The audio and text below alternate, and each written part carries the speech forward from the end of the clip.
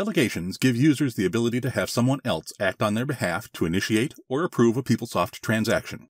Delegations are available for both financials and supply chain management and human capital management customers. Financials and supply chain management customers received the ability to delegate transactions in FSCM Update Image 33. The FSCM delegation functionality uses the fluid user interface. HCM customers have had classic delegation functionality since version 9.1. However, with HCM Update Image 33, customers now have delegation functionality in the fluid user interface, as well as other customer-requested enhancements. Some key benefits of fluid delegation include the ability to delegate transactions to more than one person at a time. You can cascade delegations down 2 levels. For example, if you delegate a transaction to John, then John can delegate that transaction to Abigail. However, Abigail cannot delegate that transaction to someone else. The Include Delegator functionality routes approvals to the delegator as well as the delegates. This keeps the person delegating a task aware of the transaction's progress. This can be used when you are busy on another project, but still want to be aware of the approvals in process. In a clustered environment, delegations for all environments appear together. Now let's see what it's like to use fluid delegations. You can easily access your delegations through the Delegations tile and dashboard. You can add this tile to any home page and it displays a count of your active delegations. On the Delegations dashboard, you'll find a tile to create a new delegation, a tile to view transactions that you've delegated to others, and a tile that lets you view transactions delegated to you. Use the Delegation Request page to begin the creation of a delegation request by entering a start date, an end date, and a comment on the delegation. Note that you don't have to enter an end date for open-ended delegations. Next, you'll select your delegates. In HCM, you can enable the hierarchy you want to use and choose whether contingent workers and persons of interest are included. On this page, you can select one or more delegates. If the delegates list does not include the person you want to delegate to, you can add a delegate. You'll see the Add Delegate button in HCM when the All Persons checkbox is enabled in the installation settings.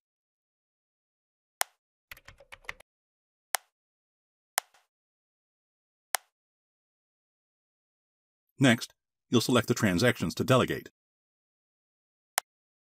You can filter the transactions using the Approvals or Initiate Transactions tabs. Only the transactions you can access appear in the list.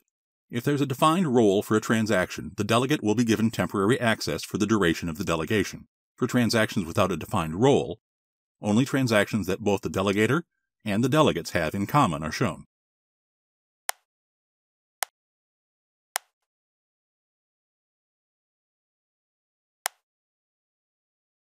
Review the delegates and transactions before you submit.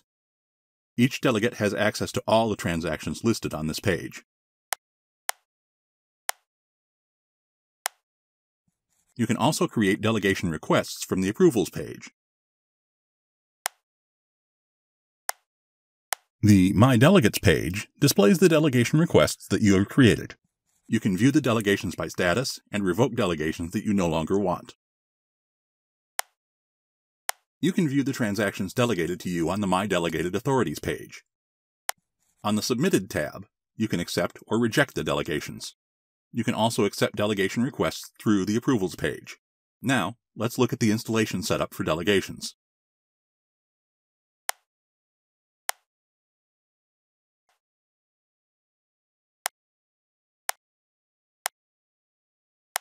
In HCM, you must enable fluid delegations at the installation level.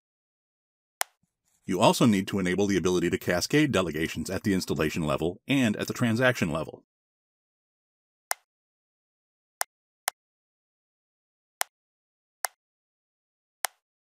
On the Configure Delegation Transaction page, select the Cascade Delegation option to enable cascading for that transaction.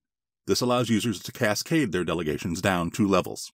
Here, you can also select whether the delegator can see the pending approvals as well. For high-volume transactions, such as time approval or expense report approvals, you may not want to notify the delegator of pending approvals.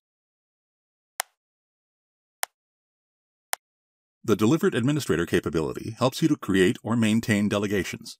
Use the Administer Delegation page to add a new request or revoke existing requests. The Maintain Delegated Authorities Run Control page performs the following functions. It activates delegation transactions covering the current date. In addition, this process reassigns any pending approvals to the delegate. It revokes all delegation requests that have expired as of the current date, and it searches for inactive delegates. You should schedule this process to run on a daily basis. The Add Delegation Request page enables administrators to create a delegation request as if they are the delegator.